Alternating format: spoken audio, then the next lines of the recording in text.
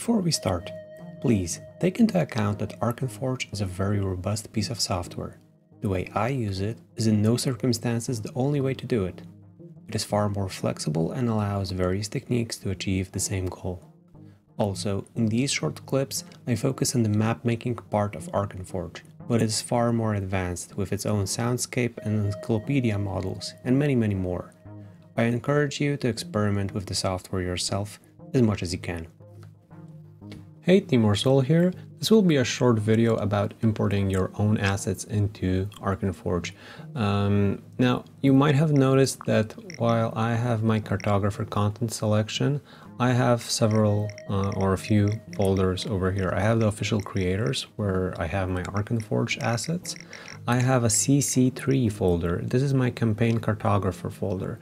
Now, campaign cartographer is a different piece of software. It is aimed more towards overland maps and regional maps, city maps, also dungeon maps, although it's a vastly different type of software, and it has a license that allows you to use their assets outside of their program if you do not use if you do not use them to just distribute them as are. So for example, if you open some random folder over here, you see a human skeleton, you could put it over here. If I would be to extract this singular object right now, I would breach the license terms.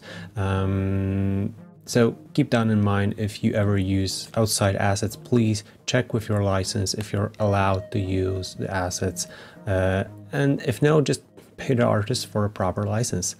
Now I also have Forgotten Adventures folder over here. Forgotten Adventures is the most popular, I believe, is the most popular map asset pack that is openly available on the internet.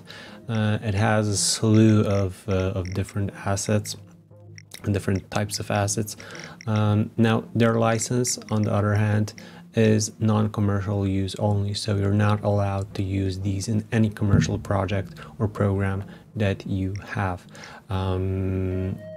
If you would like to obtain a paid license, you need to reach out to the makers of Forgotten Adventures. And I also have my own assets over here, assets that I either built myself or bought from different places like let's say DM's Guild or any other. I have a few things over here that you might find interesting. For example, I lately used a lot of Forgotten Adventures walls for my maps.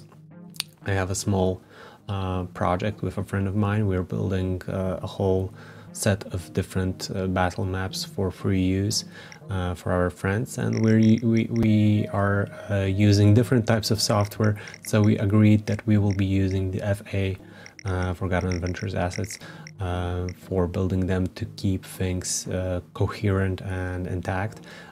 What I did is I flipped these walls that I will find over here, and I believe permanent structures and walls. You have all different sets of walls, but they are vertical. Now Arkenforge doesn't like that a lot. I mean, if you would put them down, they work fine, but if you would use the technique that I use usually, so the line and straight line, you would end with something like this, which is not exactly what I want.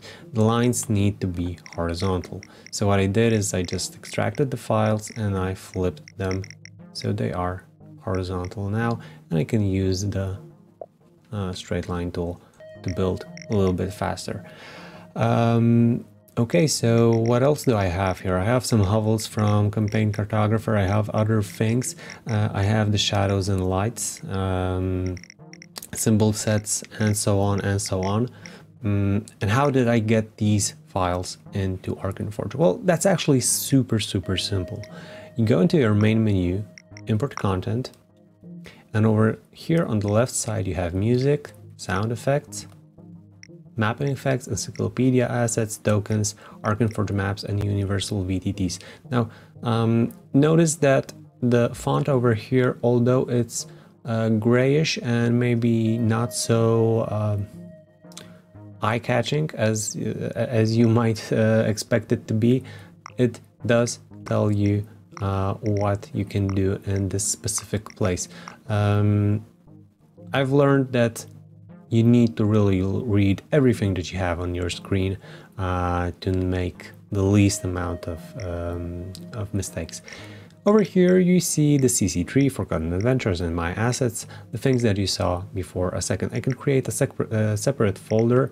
I can go inside any of these folders and create a separate folder or subfolder. If I want to go back, I go back to my root directory.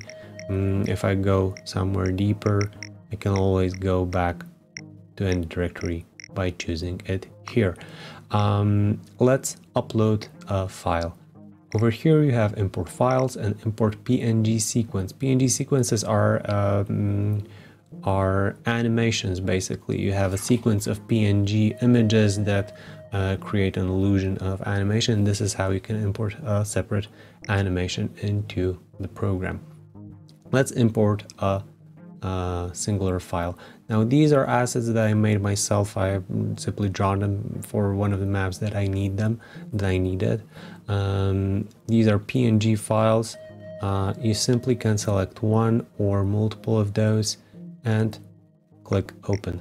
They will appear here. Now this is not in any way the same as you having them in your Arkenforge. If I would close this one or minimize this one over here, you won't find them anywhere.